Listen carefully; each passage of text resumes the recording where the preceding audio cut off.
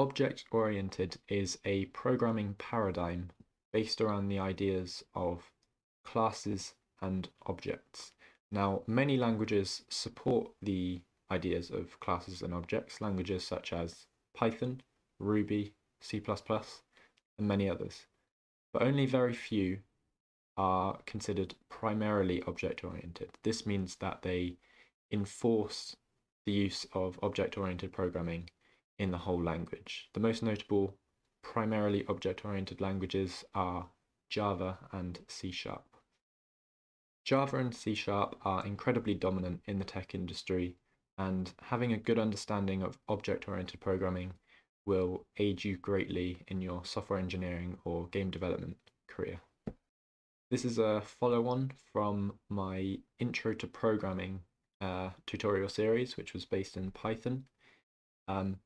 Watching that previous series isn't a requirement of this series, but you should have a good understanding of the following concepts. So first of all, you should know variables, what they are and how to use them.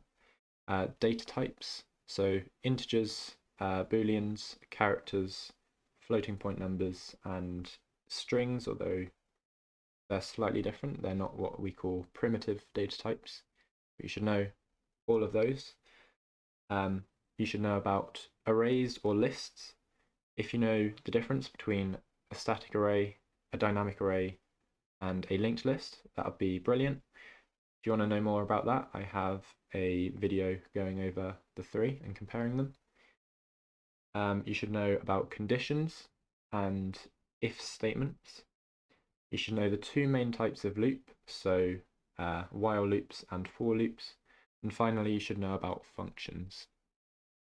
If you don't already have Java set up, I have linked a video down below that will walk you through how to set up Java in Visual Studio Code, which is what I'm going to be using.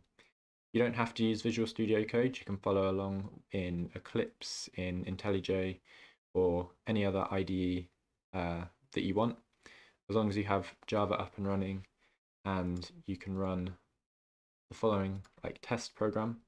See here we get hello world.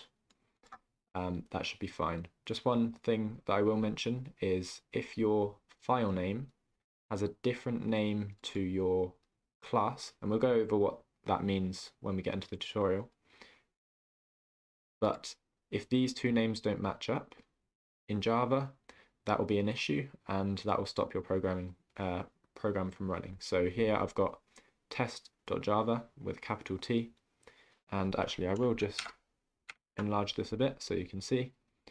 I've got the file test.java, and in here I've got class test, both with a capital T at the start.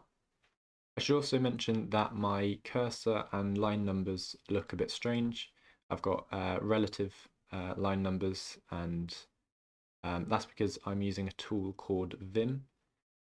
You don't need to use Vim for this tutorial, but that's one reason why my screen might look slightly different from yours. In the next video, we will be talking about the basics of programming in Java in particular. So we will be speeding through all of the basics with the Java syntax.